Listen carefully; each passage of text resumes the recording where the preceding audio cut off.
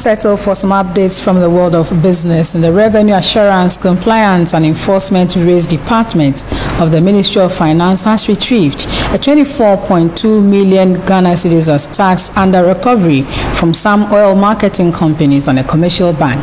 This follows validation of tax payments for the lifting of refined petroleum products.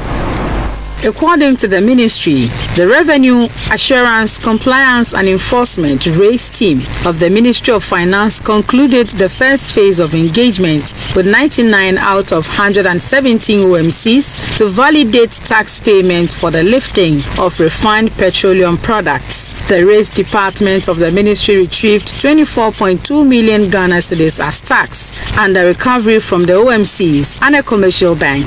The engagement involved GRA, the National Petroleum Authority NPA, the Association of Oil Marketing Companies AOMCs, and some commercial banks. Under the Rates Initiative, government has established a tax liability of 62 million Ghana cedis against a commercial bank, out of which 14.3 million Ghana cedis has been recovered. Furthermore, about 9.9 million Ghana cedis has been recovered from some oil marketing companies.